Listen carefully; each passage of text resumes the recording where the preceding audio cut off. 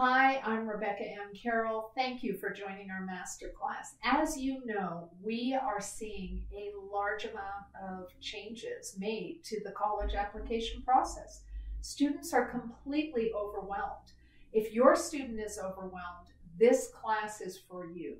We are going to go over what you should be doing within your high school, who you should be communicating. We're going to be going over what colleges are looking for and how to match yourself up to them. We also go over our financial aid and scholarship informational session, which is phenomenal and very well received by parents. And finally, that timeline. How do we keep up with those deadlines? Because if you miss a deadline, you're basically missing money.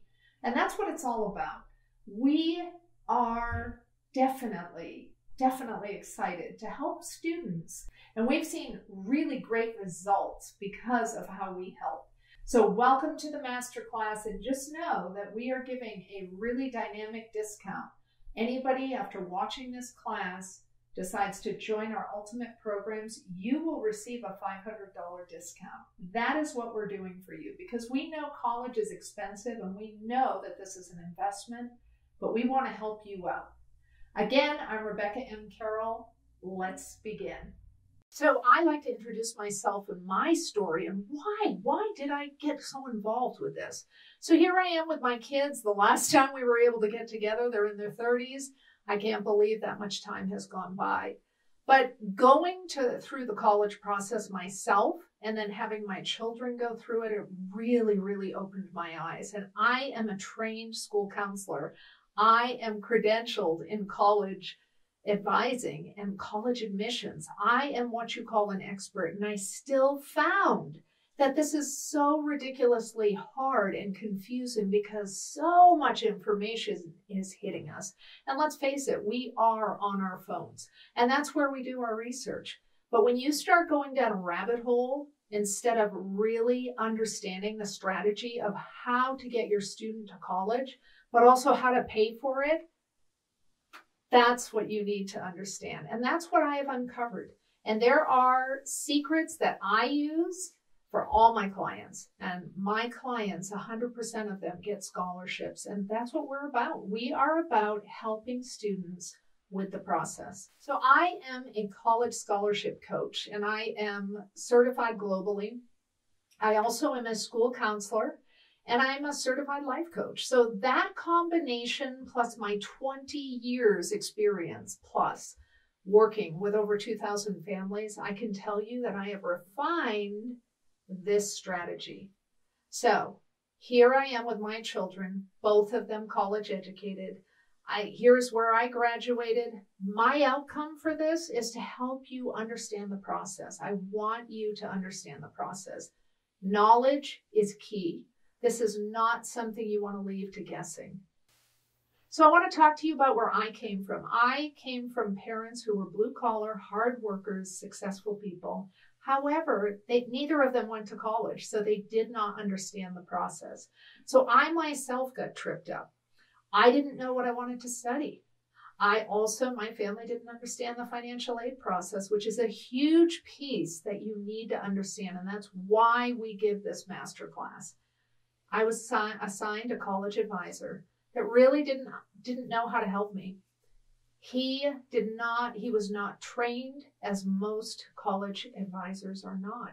And that's one of the sad truths, is that you may end up with a great college advisor, but it's rare. The majority of them are there to just sign off on what they expect you to develop.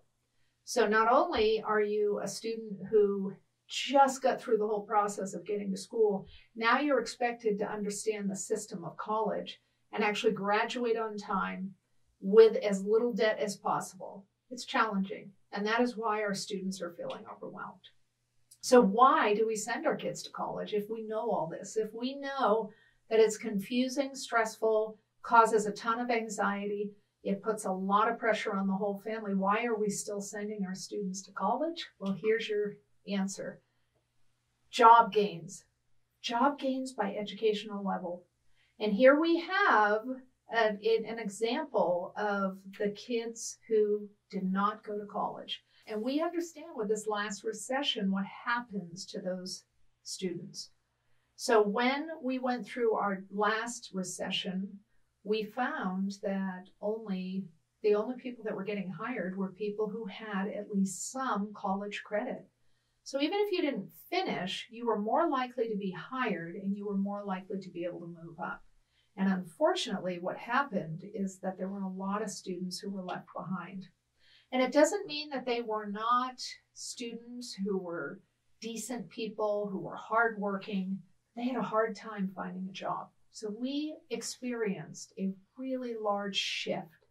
Georgetown University did a complete study in 2016. And when we were in economic recovery, there was a huge divide between students or young people who had a college degree or had some college and ones that didn't. And here, out of the 11.6 million jobs created in the post-recession economy, 11.5 million went to students or people who had at least some college.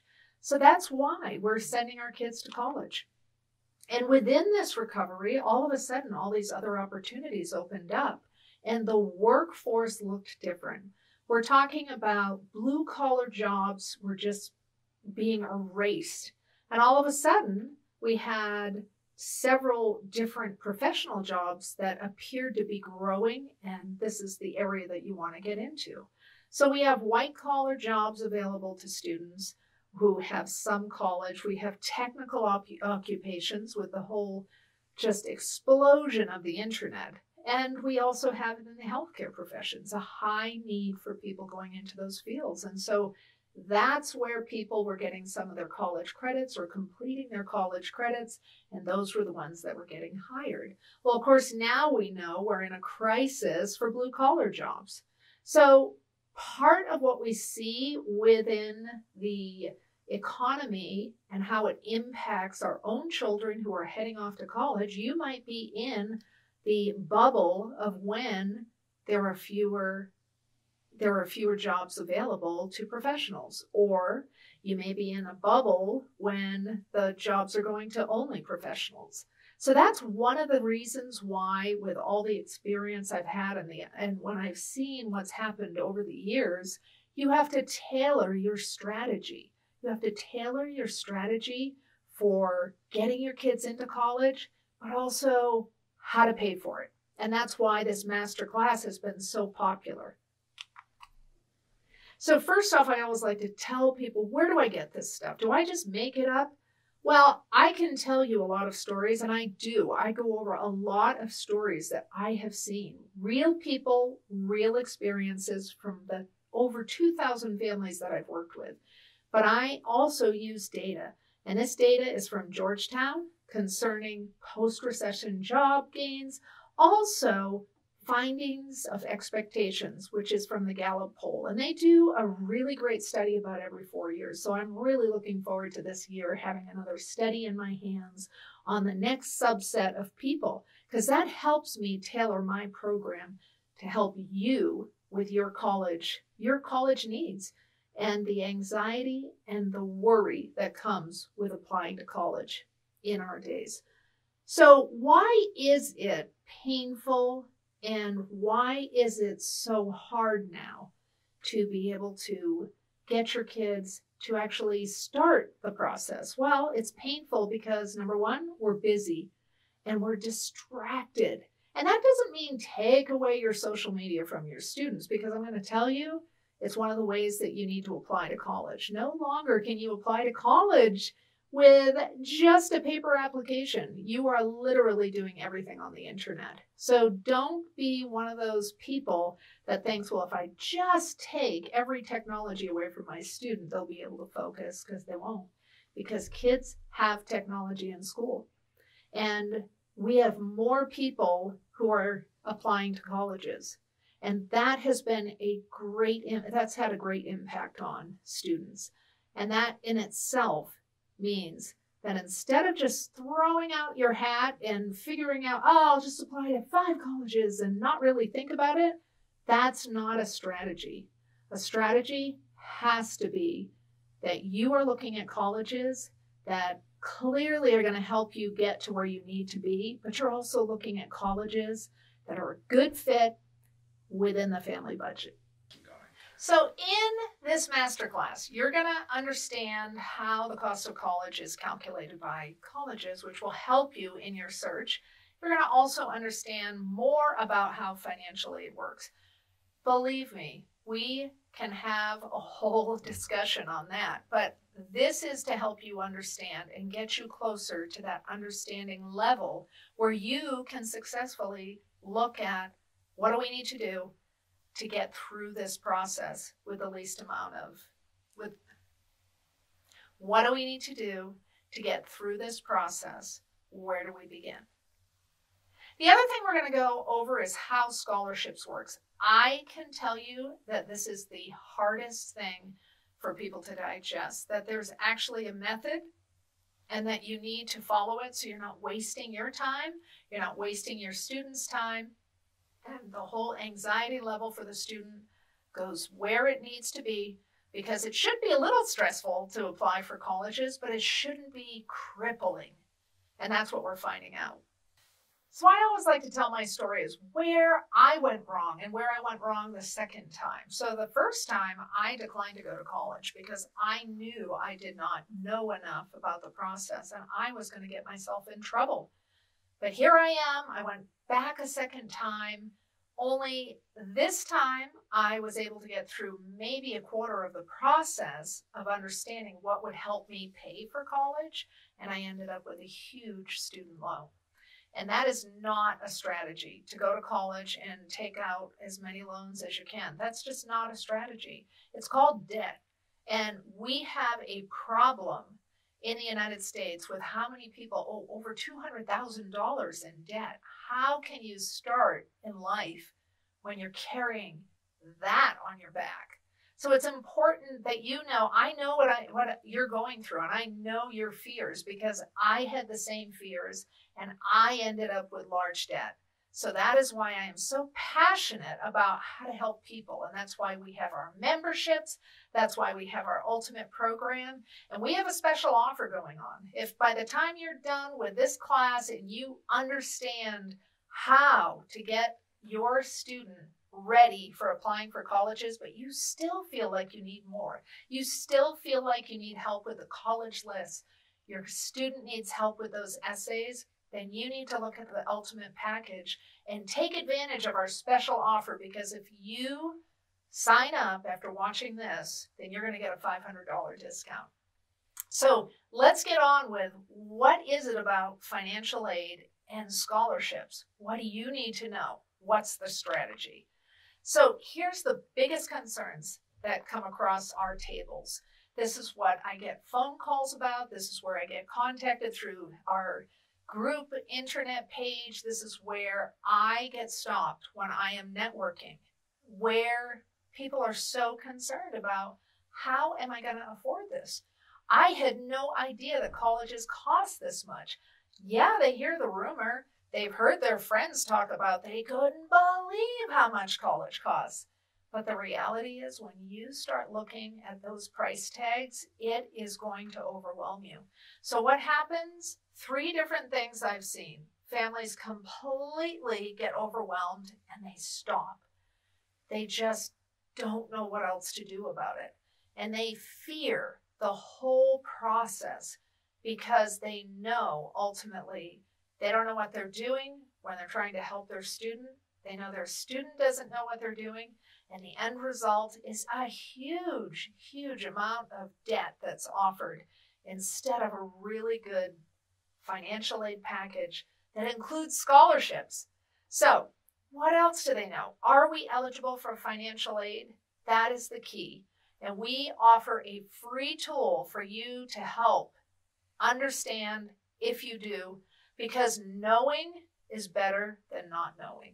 And the majority of people that work with us are working class people. I call them in the college process the working poor. And even though you make a really good living, that you are comfortable and you envisioned within your comfortableness that you would not have to put every single solitary penny away for college, that you could do a portion, that's not enough. So I'm going to tell you the secret. I am going to go over what it is that you need that's beyond your smart saving for your children for college, that's going to help you really, really be successful in paying for your child's college. So they also need to know is, how do I apply for scholarships? I can't tell you how many students walk into my office and either they've been applying for scholarships and it has not had any fruition, or they really don't understand the true process. And before you get done with this, you are actually going to have a list of what you need. What is it that you need to be able to help your student, what they need, and we call it the scholarship portfolio. Anybody who goes through my master classes receives that. We also, as I was saying, we offer our membership. So if you want more, if you need more, please, please look at our memberships. So here's still the biggest reasons, and I wish I could say it changed, but I have been in this profession for 20 plus years, and I always have a population of students that no matter what, choose where their best friend, their girlfriend, their boyfriend, who their aunt went. They go to college in this willy-nilly way where they're not really understanding what they need to do to make the decision of which college to look at. So they're going to college based on someone else's strong opinions on this being the college to go to. Or they do it by default. They realize, oh my goodness, this is so overwhelming. I don't know what to do, but gosh, my best friend has already applied and been accepted. What they don't know is the best friend has not received their financial aid package. And that best friend may ultimately not go to that college because of it. That's the biggest mistake that I see students still making. And let's face it, we love our friends and we want our children to be happy within their friendships. But that cannot be the reason that you choose college. Lost credits due to transfer. You know, colleges are doing a great job monopolizing the idea that, don't worry, the majority of kids are taking 6 years to get through a 4-year degree. That is not the attitude that you want or need. And as you can see, as I mentioned, the third point that we make, graduating in 4 years. Unless they're in a program where they're going to get a master's degree, this is not a strategy. And because it's become the norm, or the colleges want you to think it's the norm, that is dangerous because most professions require a master's degree. So let's get serious. Do you want to be paying for an undergraduate program that costs you double what it should have because you're extending it to 6 years? Or do you want to be someone who has enough money to obtain a master's degree as well? So think about that. What student do you want to be? So here, 34% in 2016, and I can tell you this number has climbed another 10%. I can emphatically say that the number is still climbing, and we're almost at the halfway point. Just about 50% of students are not graduating on time. That is seriously impacting their ability to pay for college. Here we have tuition inflation since 1975. It has gone up 115%. It is frightening. Now, we have had things go up. We've had our food and our housing and things like that. We understand, but not one of them is close to how the college admissions costs have inflated. And I want you to know that, because as you're getting into this process, you need to understand, because I always have parents say, hey, I worked a summer job and I paid for my tuition. Well, that's almost impossible unless you're earning $40,000 to $60,000. If your student can earn $40,000 to $60,000 over a summer, then they can pay for their tuition. But that's not the case. And it is just frankly impossible for students to do this in that manner, in a strategy that worked for us when we were younger. This does not work for your student now. Now, I know that this slide is going to be scary to people, but this slide is so key. And even though it is from the Sally Mae in 2018, this still holds. These are the same demographics financially. So I want you to look at this slide. I want you to find your income. And that is what I am seeing still left. So if you are a family that makes $100,000 to $150,000 a year, good for you, but you're looking at colleges that are going to cost you about $17,000, and that's above what they've received for scholarships. This is what you're getting in the mail with this financial aid package. You are having an out-of-pocket need of $17,449. This is very reflective of what's happening now. So it is so important, and this is where kids can have skin in the game. Now you know the number that you need when you're looking for scholarships. So a student who's from a family that makes $100,000 to $150,000, you're looking at trying to find scholarships that are at least going to cover that $17,000 that is out of pocket. And that's scary. That is a lot of money times 4. Do not eliminate, though, the biggest mistake that people make. And I know there's people out there, financial advisors out there, and I know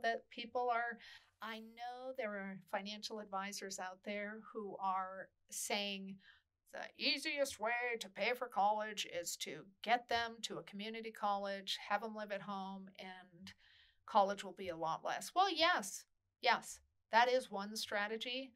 But here at the Coaching Educator, we work as a team with the family, and we have better strategies than that. We don't limit our students. We help our students understand the strategy. We help our families work within the strategies so that they can come up with the best package. And believe me, it works. You're going to be really excited. And if you feel at any time that you have a question, please feel free. Please email me. Please connect with us. Get a free consultation so that we can talk about this problem, because this is your reality. And the great part is we can help. So think about, top schools are changing the way they calculate, and they changed several years ago. And several of the Ivy League schools since 2010 have changed their policy, and they are really, really wanting to attract talented students. This is all wonderful. So certain kids can get into certain colleges and they can have it basically be a free ride. But I am here to tell you that in 2010, the landscape was very different. My own daughter was able to get into one of the Ivy League schools. And we feel, as talented as she was, that if she was applying now to an Ivy League school with the competition out there, with the thousands of applications that they get, and we are talking thousands, anywhere from 33,000 to 50,000 applicants for 1,000 spots, she probably wouldn't be getting in. But that shouldn't deter you. If you're a student that actually qualifies for an Ivy League school, or for a high-end prep school, or to the Naval Academy, or any of the academies, then you need to go for it. But you still have to have a strategy. No longer is it that you are a smart kid in the top 5% of your class and you have strong scores. No longer are you necessarily part of the selection to be able to attend an Ivy League school. And that's what we're seeing. And that is what we're seeing. I work in an I belong to an organization, and we go over our data. And what we're finding is being smart, being in the top of your class, and having great scores is not enough. So hang in there, though. We have strategies that are going to help you understand, well, what do you do? How can you move forward with this knowledge? You can, and we have a solution. We also, as I've noted before, we are offering this special deal. If you want to know more, if you want more one-on-one help, in how to get your very bright student to an Ivy League school. What is the process? If you want more information on that, I encourage you to join one of our memberships. But if you join our ultimate package right now, you have a $500 discount because we know this is important to you and we want to help. So let's go over financial aid basics. It's okay that your accountant, your CPA, your financial advisor said to you, you know what? You might as well not even apply for financial aid because you're not going to qualify. Well, that is half right, because the reality is that you can qualify for merit, and if you don't fill out that financial aid paperwork, you will not get a dime. So do not limit your student's own ability to have skin in the game. So first off, what do you need to do? You need to know and determine if you qualify for financial aid. You need to understand how schools distribute it. That's the key. And when anybody working in this field, as long as I have, that is the name of the game. It's really not about getting your kid into college. It's about helping you finance it. Because who cares if you get into all 12 schools that you applied to? If you can't afford to go to those schools, it doesn't matter. And your default shouldn't be that you go to the cheapest college. The default should be that you were proactive, that you are working as a team, as a family, that you are actually on the offense side of it instead of the defense side of it. Because being on the defense end, you've already lost the game. And it's a game to get yourself to college. And you have to know the rules. And I'm going to go over that with you. And that's why this masterclass is so popular, because it really helps parents to understand what they need to know and what they don't know. So please hang in there.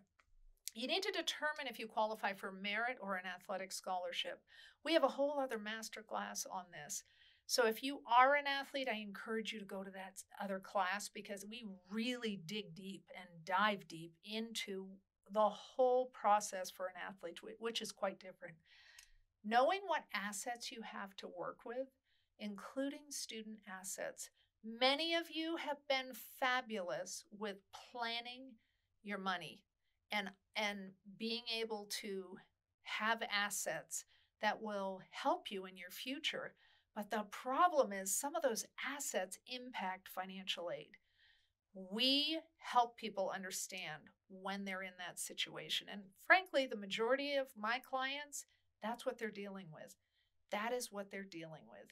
If you fall in that middle class category, you were decent with your money, you are going to come to the big realization that you are going to get punished for that. So that's why we have this masterclass, to help you understand the strategies that you can use, short of hiding your money under your mattress, which is not a strategy. We help you understand what you need to do next, and we help you be successful in educating your child. And that's really what's important to us. We also help your student get a scholarship portfolio together. And part of this masterclass, we give you our secret list of what we know works, because we are all about giving away. And this is an important piece, and we want to help as many as we can, because we want people to feel confident in one of the biggest goals of their lives, which most parents want to educate their children further. So there are basically 3 types of financial aid, and I hope you can appreciate that I add the pain chart. All of us, or many of us, have gone into the hospital and they give us a pain chart and they ask us to point. Well, the federal government is going to point where you land. It's not going to be your opinion. You might think that you do not have enough money to pay for a certain college, and they're going to tell you you do. And that is why I put up this pain chart, because the majority of people that I work with, who are the average American, who has worked hard, or the international student whose family has worked hard to get their student educated, and it all falls apart because they end up getting partial, which could be next to nothing. And it's really, really important for you to understand, what do you need to do next? So, first off, every college has a history of how they distribute financial aid. But you need to know what your EFC is. What is an EFC? An EFC is the estimated family contribution that the federal government comes up with. The federal government says that you need to pay. So you are filling out the federal government forms, and all of a sudden this crazy, I call them funny numbers, end up popping up. And what it is they're telling you that you can pay $60,000 a year times 4 for your student based on the information that they request from you. So they don't ask you everything. They ask you a very few things that create a situation where then they tell you, based on this, you can pay this amount. Well, of course, most of my clients feel overwhelmed with the amount of money that they're told that they can afford. And most of them do not have that money saved. There's just no way. And that is why it's so key to start the process knowing that number. You need to know how public, private, and elite colleges calculate, because we've had kids, my own son included, went to a small private school that was quite expensive. Ultimately, it was less expensive than if he went to his own state college. So it's important for you to know that looking at the right school who wants you, who wants your talents, who wants your creativity or your community service or your leadership, they want you a part of the community, is a huge strategy. So you also need to know how to negotiate financial aid packages, including your scholarships. You have to remember that thousands of kids get accepted, but they only go to one school. So many of those acceptance letters included a scholarship. Well, if they put out 100% of these letters went out and only 14% of students are actually going to the school, now the school has a better idea of what they have for financial aid and scholarships left. It's well worth the process of appealing. So let's talk about how we help our students with the initial process. And let's talk about how we help anybody. Here's another tidbit that we give. So on our homepage, thecoachingeducator.com, and I put a screenshot up for you to see that we use an estimated family contribution calculator, which will give you a fabulous report before you fill out the federal paperwork so that you have an understanding. And that's where we always start people. We want people to know, but we always, when anybody takes any of our classes, we offer this. We encourage you to tell your friends about it. So if you have a child in high school, get onto this calculator so that you can create a situation where you understand what the federal government says that you can pay. That is the first step that we like to take. So basically, colleges, you can Google any college. They pretty much have the cost. You need to make sure when you're Googling that you're not just Googling cost of college without saying college costs, room and board, and any other fees. So then generally you'll come up with your full price of what the college will cost. And that's important to know. So you now, after filling out that report, you have an understanding of what the federal government says that you can pay. So let's look at, the average people that are making in that category that I talked about, 100,000 and up. They're looking at having an estimated family contribution anywhere from 40,000 to 120,000. It's frightening. It's the funny number that I say. It's just so out of people's mind. They could not believe this, but it's important for you to know. So you have your cost of attendance, what they say that you should be able to pay yearly, and then the amount. So that's just a quick idea of what you're going to be left with. And that chart that I showed you, that's what we're seeing. So people have anywhere from $17,000 a year to $25,000 a year that they still will have to pay outside of their pocket. And while we always say most people have a couple kids, that's challenging. That's challenging. So we don't want you dipping into your retirement. We don't want you to take a loan off of your house. We want you to know our strategies. And that's why we have full memberships. We have partial memberships. We have created memberships in order to meet the needs of different people. And we want to be able to help you in any way we can. So please explore our memberships and join today.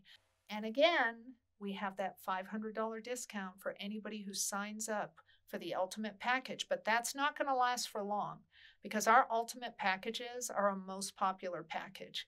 And while we love giving these bonuses and discounts for people who watch our master classes because you're ahead of the game, we still value our product. So we only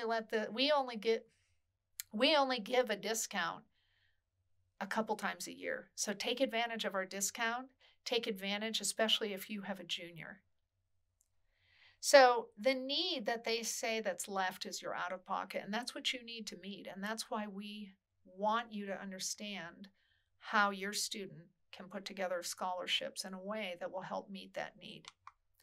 So when you're going to a private school or a school that requests more information from you, either from the CSS profile or their own paperwork, you're talking about an institution, and this is the federal methodology. So this methodology, which is called the federal methodology from the FAFSA, which is a form that they ask you to fill out if you have a student in their senior year. Now, frankly, they ask your student to fill it out, but I can tell you right now, we do not recommend that. And if you're looking for more information on how to fill this out, if you have a future senior, on our YouTube channel, The Coaching Educator, you will find a very detailed informational step-by-step, every single page that you will see in that FAFSA, we go over it so that you have a good understanding and can fill it out yourself. But we also, as part of our ultimate packages, we help you fill that out. And I can tell you, many parents have said to me, it would have been worth just paying you for that. So I have filled out over 2,000 with parents, and I can tell you it can be a nightmare, especially if you've made an error. And that's a huge thing that a lot of people do, and they don't even realize they've made an error, and there's no one there to help you correct it. The only error judgment that happens is that you're missing out on a financial aid package that you would have gotten had you not done what you did. But it's confusing to figure out because you don't fill this form out so much like I do. So you also need to know you do not put your worth. When it asks you about your worth, they're not assessing the house you live in. So it's important for people to know that. And that's probably one of the biggest errors that I uncover is that people start calculating that in. So I don't care if you live in a castle, if you live in a mansion, it doesn't matter. If that is your primary home, do not include that in. The FAFSA collects all this income and asset information. You need to know that the FAFSA looks at your income from 2 years previous. That's why it's so important. If you have a student in high school, it's well worth filling out my calculator because then you're going to have a good understanding, because sophomore year that your student is in high school, that's the year they evaluate your financials. But the day you fill that FAFSA out is the day they're looking at your assets from that moment. And that's why it's key to have that report beforehand so that we can create a situation where you're looking at your assets and you're using every single possible strategy that will help you to lower the cost of college for you. So institutional methodologies are for a lot of schools who have a lot of money to give. They may be more expensive, but they have larger endowments. And they ask you to fill out something that's called the CSS profile. And within this profile, they ask you a few more questions. And they also look at your home. And if you have a family farm, they look at assets of your student and your student's siblings as well. So basically, what I say is it's a FAFSA on steroids. And a big mistake that some people have made is they think they just fill out that. Well, no, you fill out both. Now, most colleges, you fill out the CSS profile, who ask for it once. FAFSA, every single year your student is in college. Please do not forget that. They will not release financial aid unless you do fill that out every year. So when you get your financial aid package, which is very, very different from your admissions letter, which generally will say, hey, you qualify for the presidential or the dean's or the trustee or the this or that or WUI or, there's all kinds of scholarships that you're reminded that you qualify for. And it's one of the strategies that colleges use. It's not necessarily a bad strategy, but hey, you qualify for this based on your scores, your grades, and you as a student. The problem is that's not what you should be using to decide which college you go to. You need to wait for that financial aid offer, which comes from the financial aid office, which generally doesn't come till after January. So on these financial aid packages, there's offers such as loans. And many times, if you really scrutinize these, you're going to see that the majority of the money is in loans. So there are a couple kinds of loans. There's the Stafford loan, which has the unsubsidized and the subsidized loans. Subsidized loans are loans that you do not have to pay interest while you're in college. Unsubsidized loans are the opposite. You have to pay interest and it accrues. So some people use the strategy of paying the interest off while they're in college. It comes out to be about $100 a year. And they take care of that so their loan doesn't grow any bigger. But you need to know that a student loan actually isn't a bad thing. It's one of the lower interests that you can get on a loan. And it's one of the ways that people end up earning as they're paying it off. They actually establish credit. It doesn't mean that you have to take out a student loan every year, but if you need to establish credit, which most students need to eventually, it's a great way to do it. So we offer a lot of really good strategies like that and good recommendations like that. But if you want to know more about some of our recommendations that really assist students getting out of debt and not accruing a lot of debt, please join our memberships. We give a lot of information. And if you want to just try out our lowest membership to get to know us, please feel free to do that. We love our silver members. So a Perkins loan operates very similarly to a Stafford loan. And many colleges offer this kind of loan. And it's similar. It has a lower interest rate. And depending upon your complete financial aid package and whether or not your student has received quite a few scholarships, I just caution you. Just because you have been offered all these loans does not mean that you should take it. What we recommend is wait till you get all of your financial aid letters and compare them and see which one is most cost effective. And if there's a huge difference between one college and another, revisit and see maybe the college that's offering you more money, free money, that's the one that you should potentially consider. So a non-federal loan or an alternative loan used to be handled under Fannie Mae. Well, no longer. No longer is that. Now we are seeing that you can go to your local bank and your local bank may have a better loan. So you are able now, previously you were not. So now you're able to search out potentially a reasonable loan, and you might want to do that as part of your exploration. Parent Plus loans, I do not like. I don't feel that you have established a good college list if you are creating a situation where every single year that your child is in college, you're taking out a Parent Plus loan. It has an interest rate that may be lower. You might be able to find a personal loan that's much lower, but Parent Plus loans oftentimes have to be paid as the student is going to school.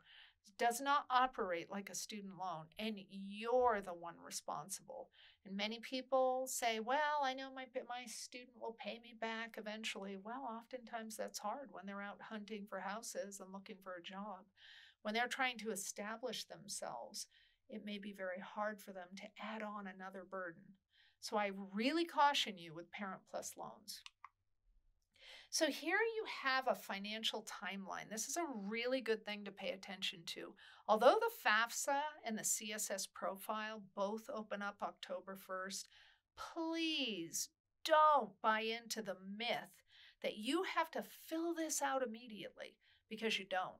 You need to fill it out before the priority deadline of the particular colleges that you're applying to.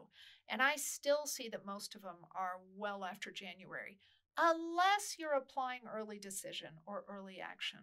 You may have a deadline that's possibly December 15th, but very rarely do I ever see a deadline that for a regular admissions or even an admissions that's priority. Very rarely do I see a priority deadline. So take the time. What we do within our memberships is we help parents understand the best time for them to be filling out this form with their student. Because sometimes there are some really great strategies that you can utilize that will help you, that can move your assets in a way that's, number one, legal, that's not just shoving money under the mattress, like I said, but it's actually legal strategies that will help with your student having the least amount of debt. And that's what we're all about. We are all about getting students through school, not just into college. We help from application to graduation. And that's why we have our memberships, because it is a huge process. So again, I would encourage you to look at our memberships and see if any one of them fit for you. So one of the things that comes back, which looks so confusing, is what's called a SAR, Student Aid Report. It is not coming to your home. It is coming through emails. So one of the things we go over in our College App Bootcamp is strategies on how to deal with this. But this is a form that comes back that basically shows you how you filled out your FAFSA. And it's the time to really look at it and see if there's anything you need to change, if there has been any changes since the day you filled it out. And sometimes there are. So it's important for you to pay attention to that and to address it according to how the college wants you to address it. You also have institutional forms from some colleges which are scholarships beyond what they give you when you first apply. So it's really important to make sure that the colleges that you are looking at and the list of colleges that you actually identify if there's more work that you need to complete in order to get the full financial aid package that you deserve. Verification forms. Though parents feel like this is just one more form, gathering more information and really kind of questioning if they were being honest on their FAFSA, that's actually not it. Colleges are assessed. They have to prove through a verification form that they are distributing financial aid appropriately. And that is why it's random, but at least 1 in 100 students will get a verification form. So you have to pay attention to this, and you have to make sure that you fill this out and get it in, or your financial aid package will be held up. That means scholarships. That means any opportunity that you have to take advantage of any opportunity that you have that is going to give you more money. Appeals. Now, we recommend that you appeal right around the end of April, because most colleges really have a strong list of who's coming and who's not. And generally, there's more of an opportunity, but you need to follow the directions of the college, and every college has a different way of doing it. So it's important for you to look at, do they want your student to fill out a form? Do they want you to fill out a form as a parent? Do they want both of you? Whatever they need, you need to give it, and you need to get it in, or you won't get more money. And colleges really are interested in getting talented and smart students to their community. So it's important for you to understand, for them, they are usually willing to give more money. So here we have the saddest slide in this presentation, and that is that still people, no matter how I say it, they will not fill out the FAFSA. So therefore, you will not get any scholarships, whether it's an athletic, whether it's ROTC, whether it is merit, whether it is leadership, whether it's for community service, you will not receive the scholarship. They cannot release it to you unless this form is filled out. So it's important to know it's confusing. And again, we have a whole long presentation on how to fill that baby out. It's important for you to take advantage of it. Go to our YouTube channel and just subscribe, share it with your friends, because I go over all the gory details about the FAFSA, how to fill it out, and you can do it from the privacy of your home. So this is the big benefit of watching our master class. Here's where we show you how to help your student approach scholarships, because you cannot just start approaching scholarships without having this under your belt, because you're going to waste a lot of time, you're going to get frustrated, and you aren't going to get any money. So if you want to get money, if you want your student to not waste their time, if you want to not argue with your student about applying for scholarships, which is all the stuff that we've heard from families, then it's important for you to pay attention. So where do I begin with scholarships? Can I get sports scholarships? Do I have to write an essay? Can I get a scholarship if I'm in the top 10% of your class? Can I easily get a scholarship if I have excellent grades? And can I get a scholarship while I'm in college? So yes, yes, yes, yes, yes, yes, yes to all of these. But you can't if you don't get the scholarship in. And you can't if you're applying to the wrong scholarship, or you don't understand how your college distributes financial aid. Because there are some scholarships that if you get an outside scholarship and they've offered you a scholarship, they will literally pull the same amount that you got for that scholarship. So let me say that again. Your student may have earned a $10,000 scholarship, outside scholarship from your community. And when they have the scholarship sent to the college will rescind $10,000, dollar for dollar, because they don't calculate financial aid like that. So you better understand the process. And if you need to understand the process and you're not sure how that works, it's super important.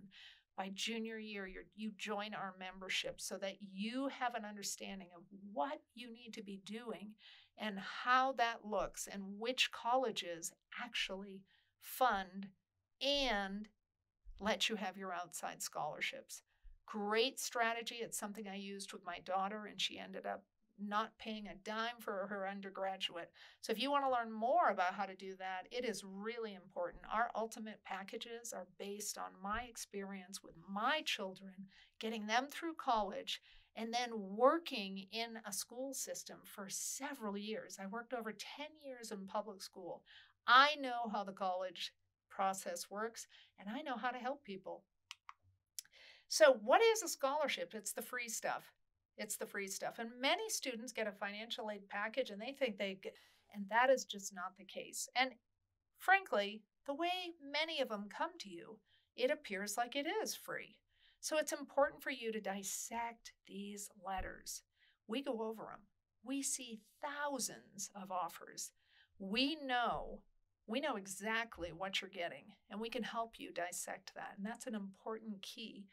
So many of the scholarships are all about your academic major, your grades, your test scores, your GPA.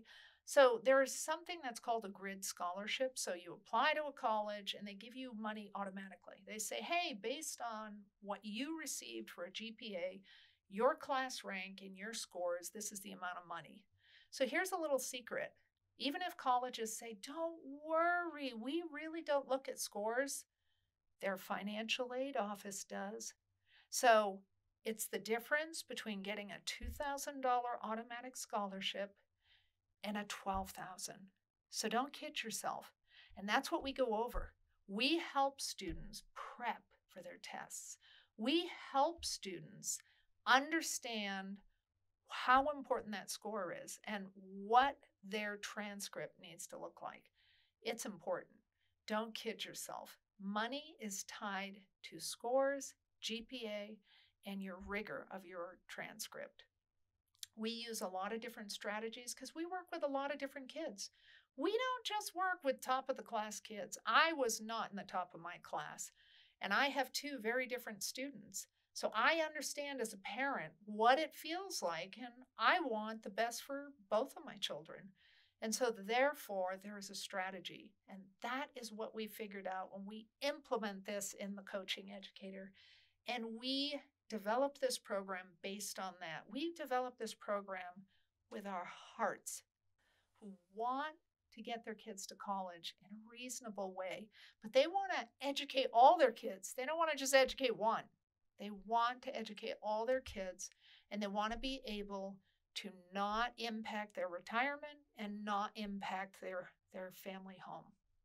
So other scholarships come through athletic abilities, and you need to, if you're an athlete, watch our masterclass for athletics. And we do a free masterclass for that as well. And it's a whole different strategy, and you need to know it. And frankly, I love it when 8th and 9th graders are watching this with their parent.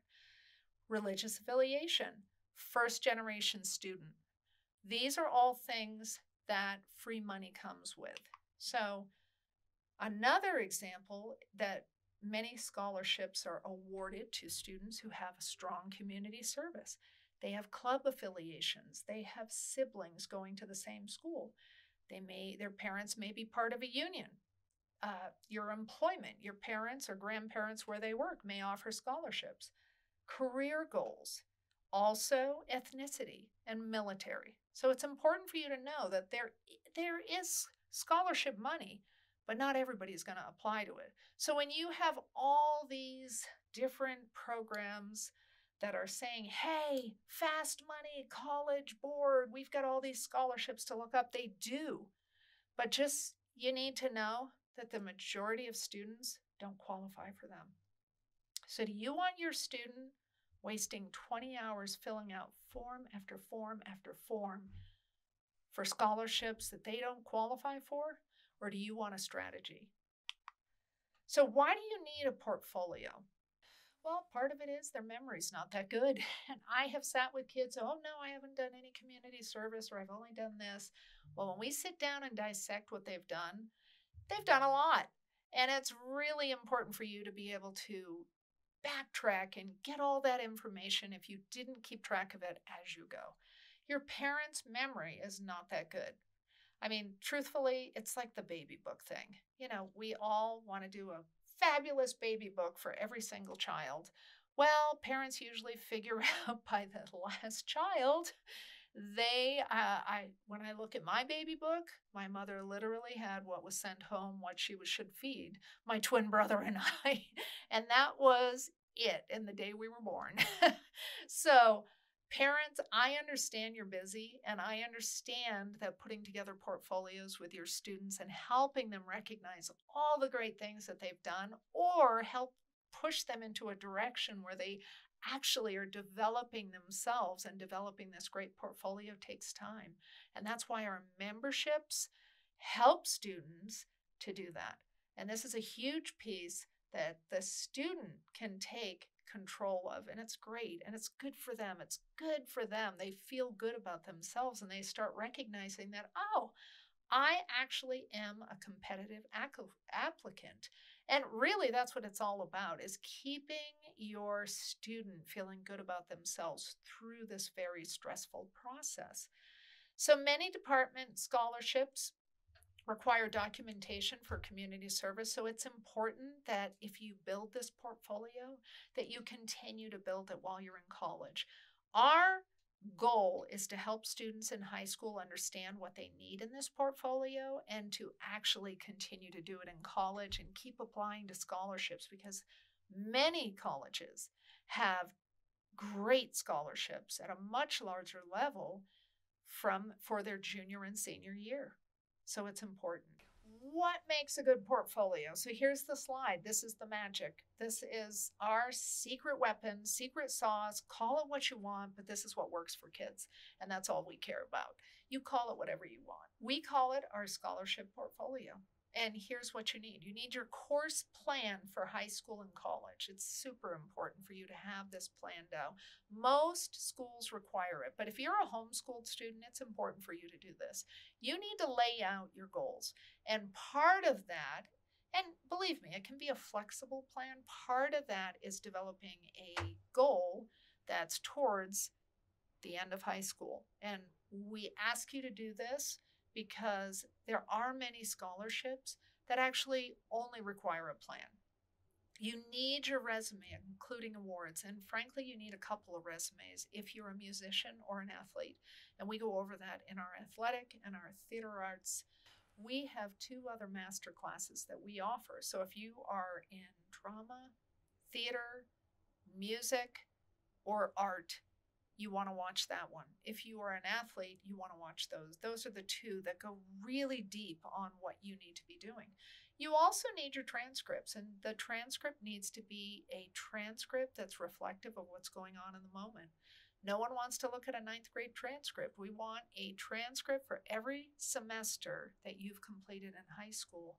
So always have your most up-to-date transcript. You want your scores from standardized tests. Print them out and put it in. But also, while you're doing this, we live in a digital world, and I love everybody to keep a digital folder with this information in it, but I also want them to have a physical one next to them, because it's certainly easier to fill out a form if you have a physical notebook. So we are big fans of 3-ring binders, and frankly, many students drop their phone in their toilets, but no one drops their 3-ring binders. So you actually have a hard copy of what you need.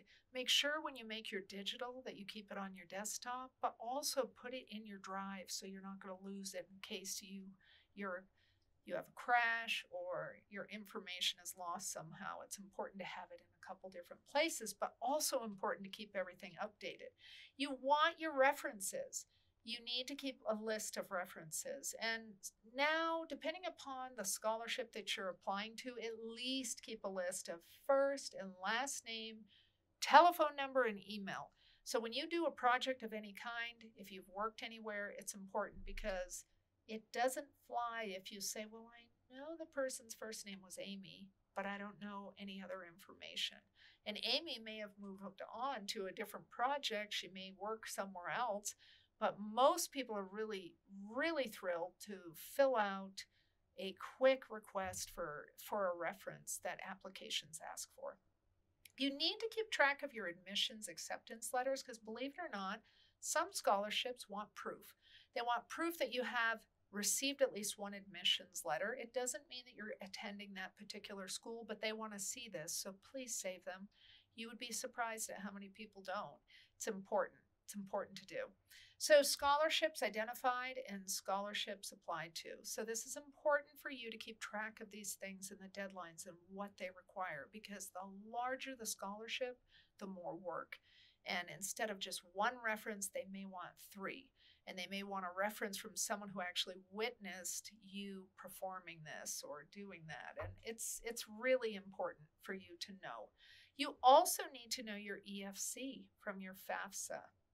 So at this point, you hopefully have gone and used that tool and have an understanding of what your EFC is. But when you are a senior and you fill out the FAFSA with your parents, you then will get a the last page will be a form that basically states your EFC.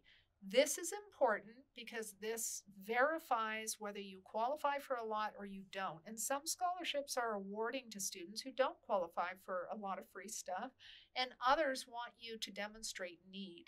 And I can tell you that a lot of students fill out tons of scholarship applications, but they miss the fine print that they say will go to a person in need. And the majority of students that I work with, middle-class families, and I do work with many pro bono students as well, but you would be shocked at how many people don't qualify for any free money.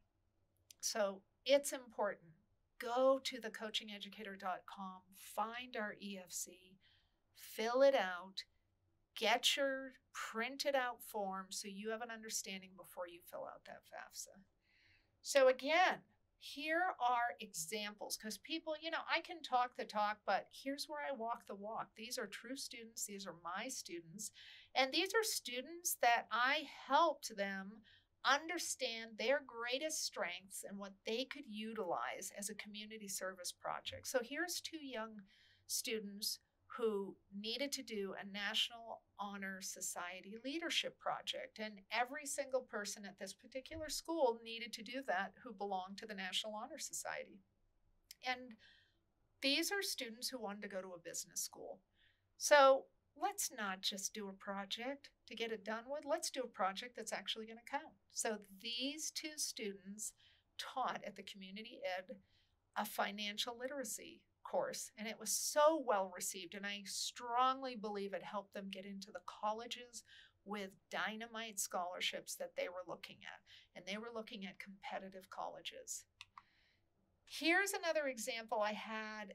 This is a scholarship that was at a particular college that paid for everything. The only obligation is that you needed to be trained in their leadership program, and you needed to commit to that, which meant you went to college 2 weeks before everybody else, and every year you stayed 2 weeks over the summer to continue with this leadership development. You basically are being developed as a leader, have opportunities while you're at the college to expand on your leadership expertise. And frankly, many students who win these scholarships, which are large scholarships, end up getting hired above someone else. Because not only do they do well in school, they also do well because they are debt-free. They don't have to worry about paying any money towards their college education. They can focus on developing skills and keeping their grades up. What a relief that is. So here I have a student. This was the first sentence of his one of the many essays that were required. So when parents ask me, well, how many essays are they going to have to write? Well, if you want to qualify for those really good scholarships, you are looking at about 30 to 35 essays that you'll be writing. So here's a student that successfully applied to a leadership scholarship that was a full ride. And here's his first sentence. I'm the seventh child of a large family, and by the fourth child, things kind of run out with regards to originality. And again, it was an excellent essay. He worked very hard to do this. He worked very hard. There were 5 total essays due with this, and he met the deadline, and he was offered the scholarship. Best kept secret, ROTC. Here's a young lady, got into the college she wanted to. Here's her friend next to her who she happened to meet while she went into ROTC. Adamant she didn't want to do ROTC till she got into that college and saw the price tag. Very little was given to her. She had very strong grades, but that ROTC scholarship took care of the rest of it. So it was a fabulous opportunity. She's graduating this year from college. She is actually the top ROTC cadet in her unit. She has national recognition because she competed nationally, and ROTC has offered her such a wide berth of opportunities. She can't wait to graduate and take advantage of them. We have another student, very strong, actually top of her class, graduated valedictorian, but she wanted to get into an Ivy League school. She wanted to get into the academies, and she did. But that took a lot, and it required her rethinking her talents and actually utilizing her talents, especially in her junior and senior year, to create a situation where people could actually see that she was part of her community, a strong part.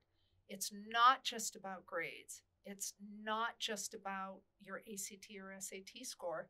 Her scores were strong, but she needed them stronger because she was competing against everybody in the United States. I mean, they get 9,700 applications to the Air Force Academy, and they only accept 12% of them. So you really have to stand out, and that's part of our ultimate program as we work on your SAT and ACT prep.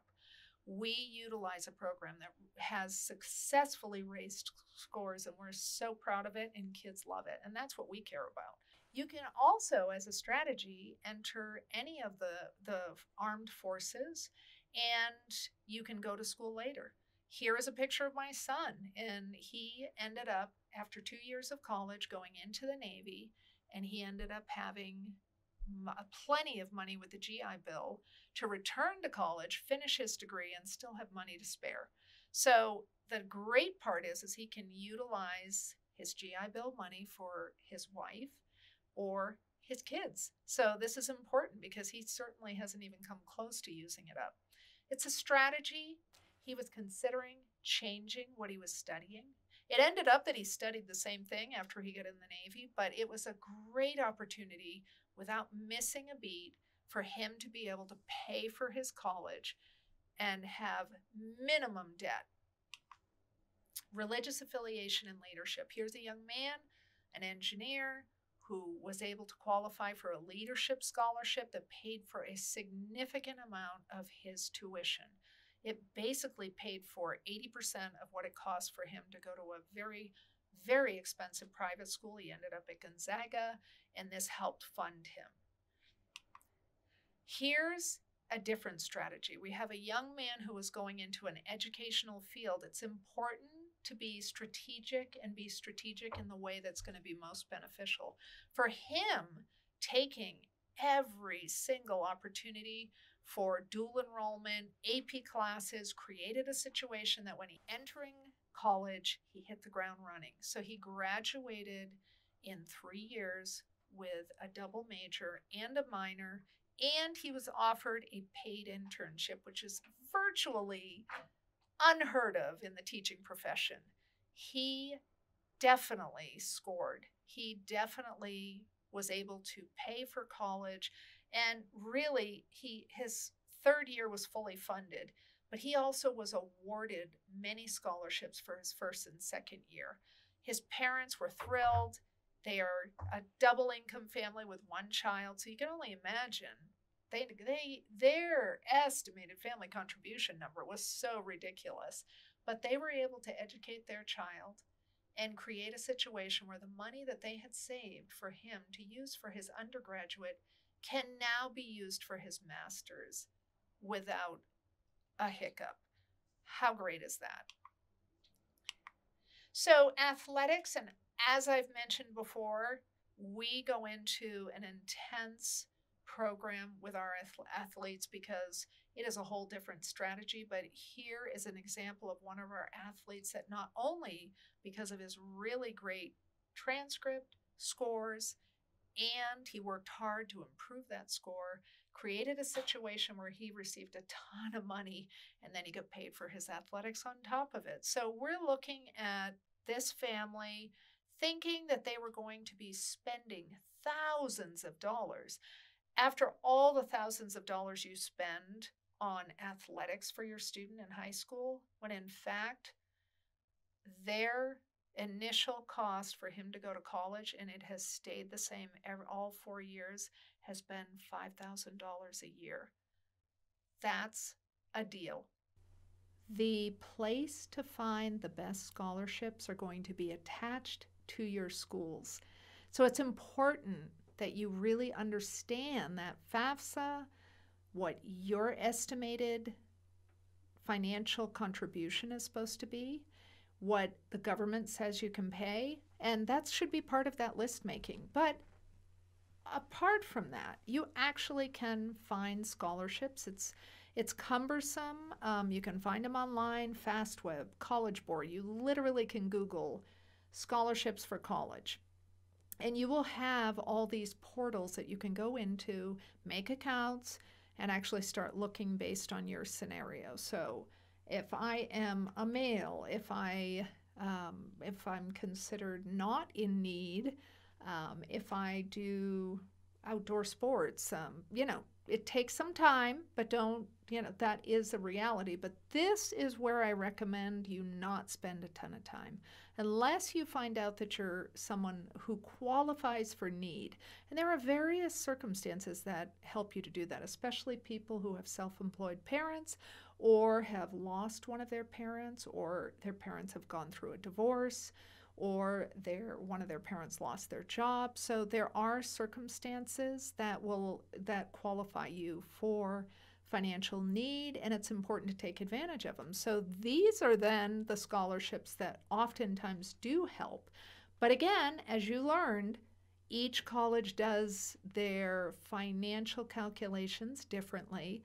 So while you're looking for outside scholarships, make sure you know how each college hands out their financial aid, because it'd be a shame to actually look up, get scholarships, earn them, get awarded, pick a school that pulls the amount that they said they were going to give you because you showed up with a $15,000 in outside scholarships.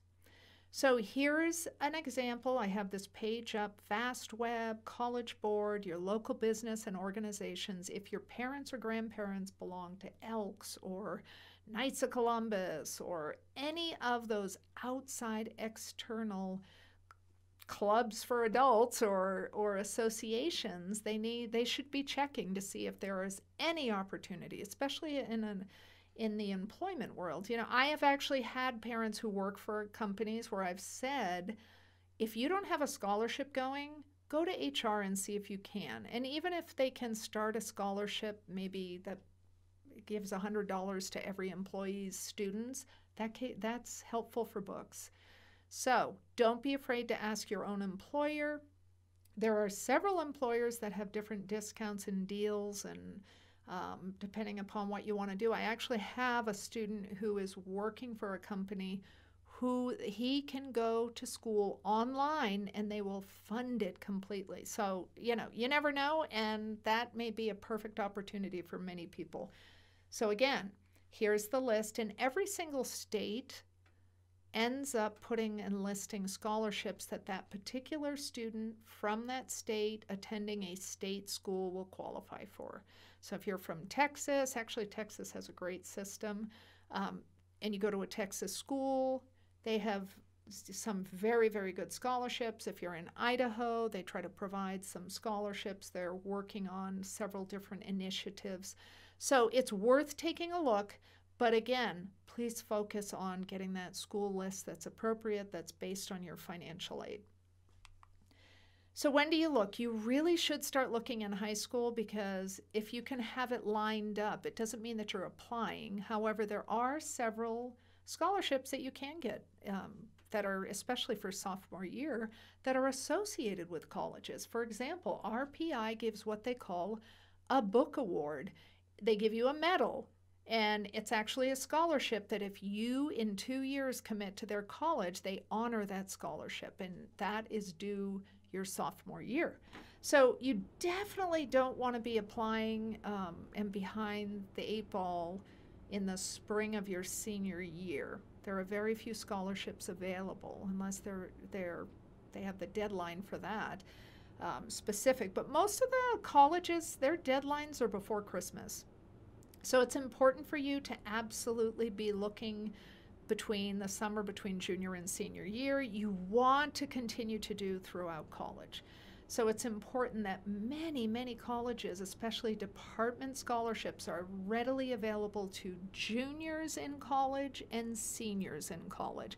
So that means that summer before your junior year, you're really going to be wanting to identify and look and see if you qualify. Graduate school, many scholarships are after you've completed at least a semester or at least your first year, and then they provide some automatically. I mean, geosciences right now are getting funded like crazy. Unfortunately, the field that I'm in, very little funding. So if you're in the counseling umbrella, there doesn't seem to be a lot of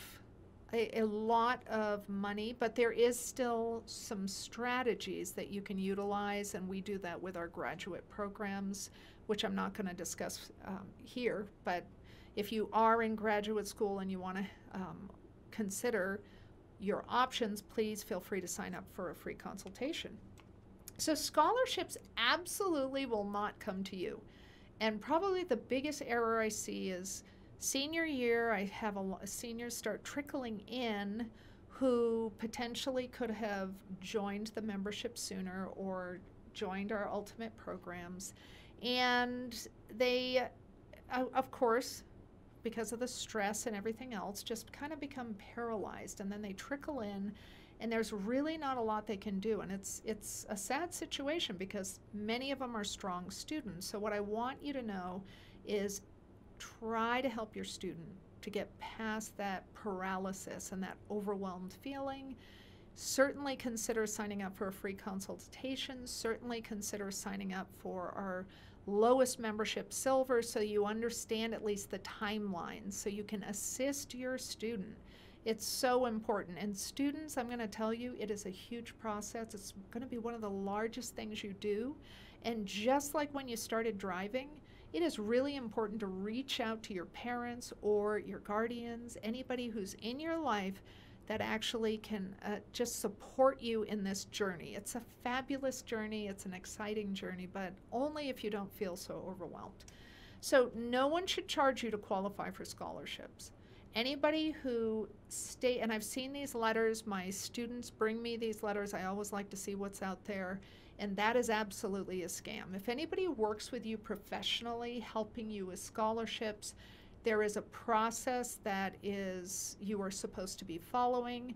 You assist with essays, you might assist with helping identify, but you certainly do not in any way create some sort of scammy letter that says, we'll qualify you. That immediately tells you that this is not where you want to be. No one should guarantee anything. We are in a business that I can't guarantee. I would never guarantee because life happens and you never know. And I've seen kids get accepted to fabulous programs over the years that I've worked with kids, and I've seen them blow it in their second half of their senior year. I've seen students lose their admissions because of an error they made in judgment. I've seen them lose their scholarships because their GPA went lower, and their commitment as a student when they received the scholarship was that they were to maintain a certain grade point average. So I have seen it all, and I'm telling you, part of how you can support your student is to help them finish out their senior year really, really well. So financial aid is another option. Is just, again, use that estimator found on our homepage, that pig with the money symbol. And if you're still feeling overwhelmed and you don't know what to do with that report, please sign up for a free consultation. So why do we start so early? And this is important to know. So my own experience with developing freshman academies and developing programs in my scholarship portfolio that has been actually phenomenal for students and helping them feel good about themselves, but also qualifying, getting them to qualify for certain scholarships that they wouldn't previously have done.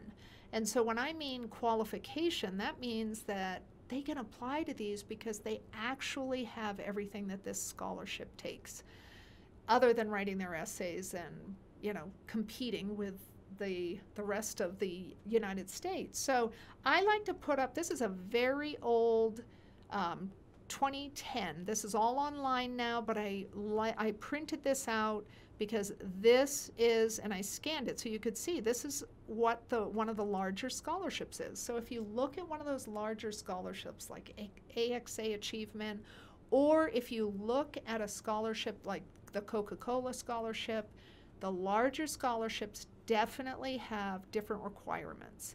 So it's like for here, you need to actually respond to all 5 of these questions. This particular scholarship requires written references from people who have actually participated or observed you in this particular community service project that you are stating you did in order to earn this scholarship. So I just want you to know that, you know, this young man pictured, and I have it labeled obscure scholarships. Well, he actually went for the AXA Achievement Scholarship, and he got in the last round, which is very impressive. He did a really, really profound community service that he had started in 8th grade. So that is fabulous, but I also wanted to talk about obscure scholarships. So this young man is 6'8 and a half. So of course we went after the tall scholarships. So you'd be very surprised at that there are these scholarships. So if you're a twin, if you're going to the same school, if you have a unique characteristic, you can actually apply to obscure scholarships too. And if you can get 500 to 1,000 from them, that's great, and it's actually comical to do it. So of course he applied for the tall scholarships, and I had to actually verify that he was 6'8 and a half. So one of the ways we did is this particular picture, because he volunteered at the local radio station, was next to one of the staff members who was 5 feet. So it was really quite impressive.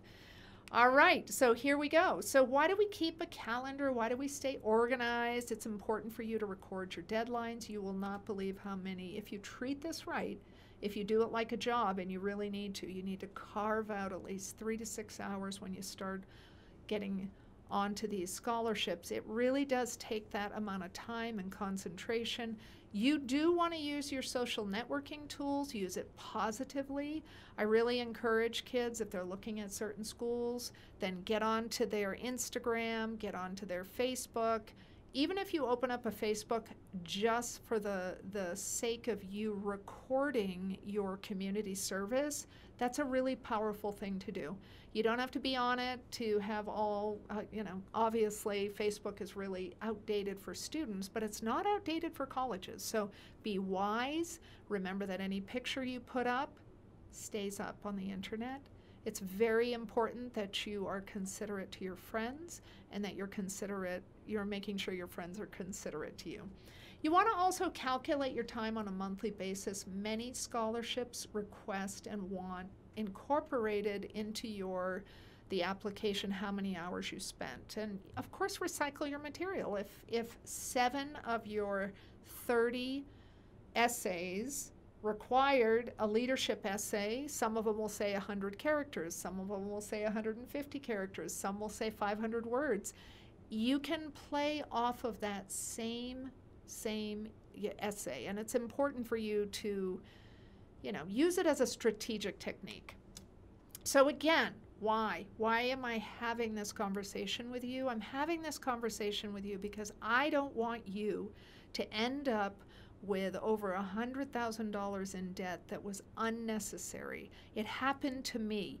That's why I am so passionate, and that's why I developed freshman academies when I worked for public schools. I have a national award for that program, and a lot of that program I utilize in my own individualized school counseling program. And every single one of our team members are very, very aware that our main goal is to create a situation where students are not feeling as overwhelmed, where they really understand financial aid and scholarships and how it works, and that we really are meeting the needs of the parents as well.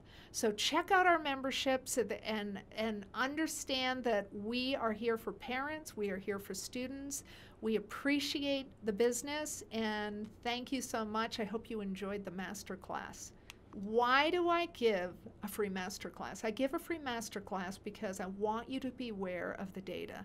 And the data is that if you only have a high school diploma, you are going to struggle getting a job. So when I talk about having you get an education, it can be anything from a trade, which financial aid is included. It can be a 4-year degree. It can be a 2-year degree. it is important for you to just be thinking for your future and your education. And I want to absolutely create a situation where families are not feeling so overwhelmed. That is super important to me. So I'm revisiting that slide of 99% in the last recession. 99% of people who went beyond high school ended up being hired, whereas that 1% who only had a high school diploma had limited options. So please take my advice. If you have any questions about what we go over in the master class, please reach out. If you want your student to become more confident, like Grace, who's a current student, then sign up now, take advantage of this special deal, and we're not going to have this forever. This is just a very limited deal where we're taking $500 off for anybody who's watched this program, who's watched our master class, and who wants to sign up. So thank you so much. I'm Rebecca M. Carroll, founding member of the Coaching Educator.